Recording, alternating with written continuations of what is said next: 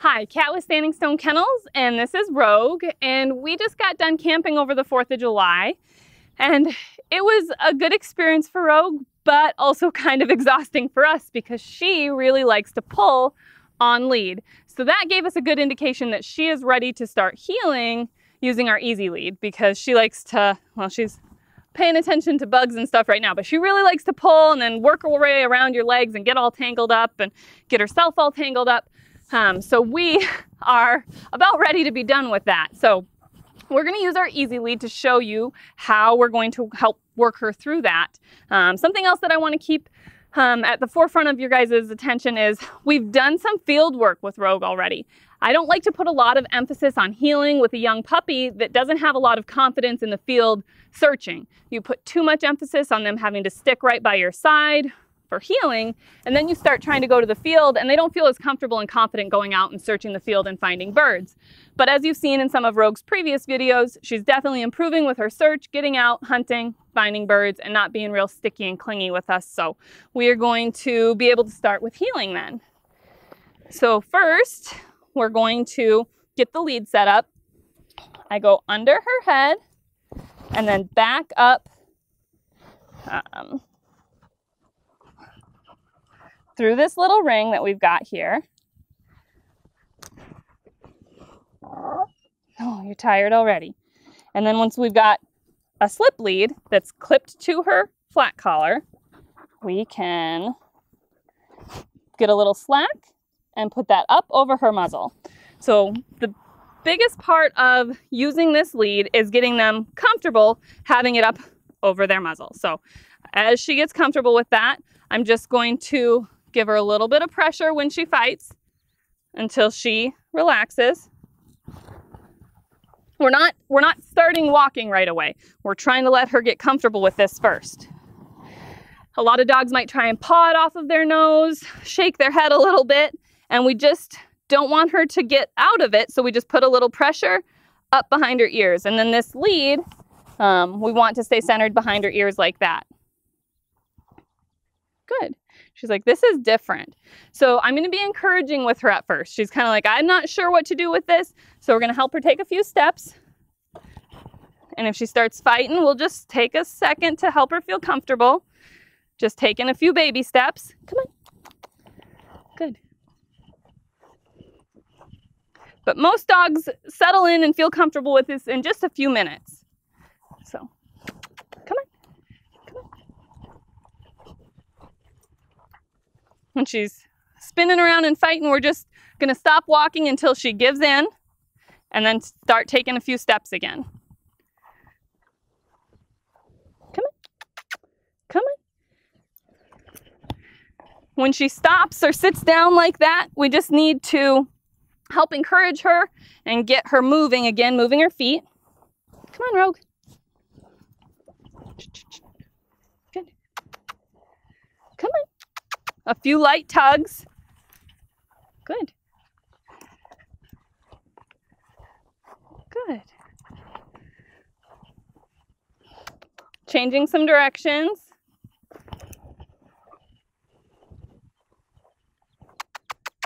Light tugs to keep her moving. Come on. Stop jumping on me, girl. Come on. Come on.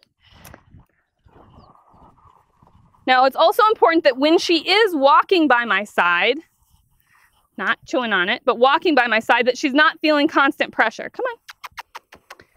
Come on. Come on.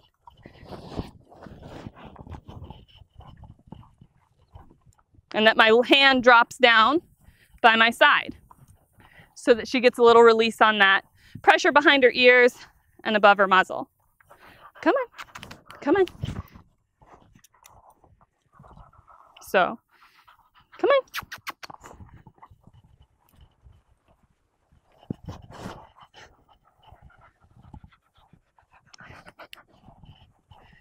Come on.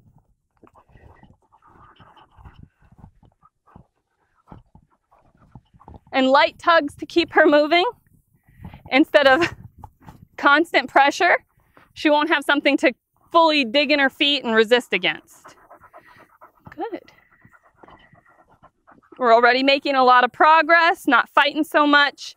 While she's at my side, she's not feeling the lead tighten up. Now, if she lunges out ahead, that lead is going to automatically tighten up on its own and be self-correcting. But then when she gets back into position, she's not feeling any pressure, which is important so that she can learn when she's heeling properly, she's not going to feel any of that pressure over her muzzle or behind her ears. So she's learning to turn that pressure off. She just needs to be in the right position.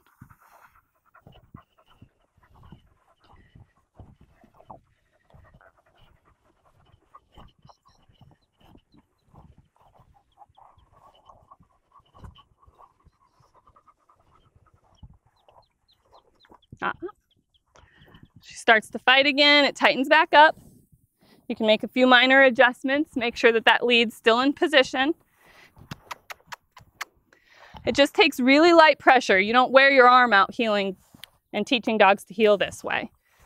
And keeping her focused and getting her attention in an encouraging manner helps. Come on. Come on. Come on.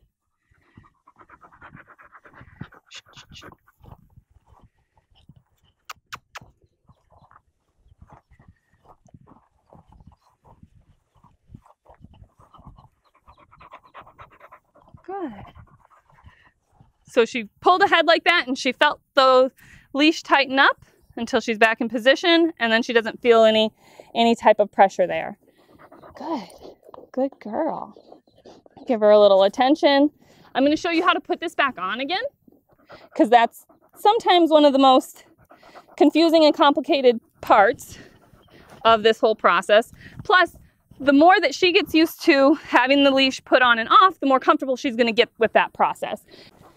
When we're putting the lead on, we want to make sure that when we get the slip lead in position, we go under her muzzle or under her head, and then we slide this, pinch the handle and slide it up through that ring.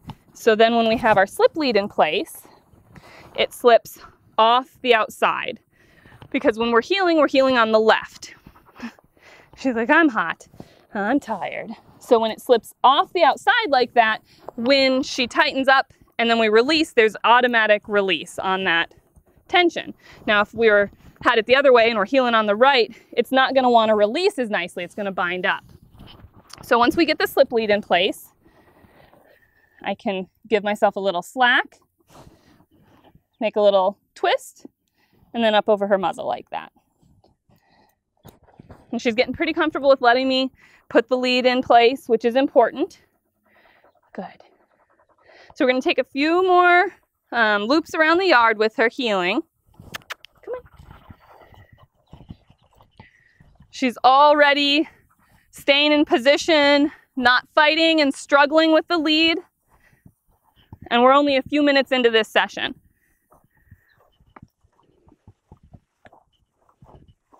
Come on.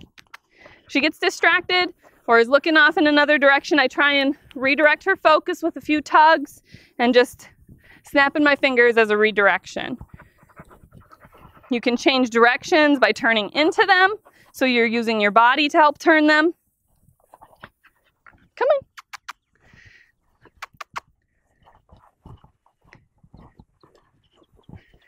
But as you can see, this is a huge improvement onto the simple clip style lead that we had started out with, where she's jerking and pulling and tangling me up and tangling herself up. And we've made a lot of progress just in this first session. The really nice thing about this lead is that once Rogue gets proficient heeling with the lead up over her muzzle like this, which is going to take a little while. She's a puppy. This is her first session. We need to make sure that this is really solid before we decide to switch to the next step. But this lead can go from over the muzzle, which gives us the most control, to the slip style, just taking it off their muzzle, and then eventually back to the clip style. Now, when you're doing the slip style and your dog's heeling really nicely, if you get into a high distraction situation like a rabbit runs across the yard, or you're meeting somebody on the walk with another dog and you know that your dog is going to get a little more distracted, all you have to do is take a second on your walk and slip that up over their muzzle. And then you've got that extra control. Then once you get out of that distracting situation, back into a slip style. Then when your dog gets really good, back to the clip style lead. And then eventually this can transition to complete off lead collar condition to heel, which we're quite a ways from that with Miss Rogue, but she did great this morning. She's getting hot, so we're going to call that a great first session with her healing. Remember to like us on Facebook, follow us on Instagram, and subscribe to us on YouTube for more puppy training videos.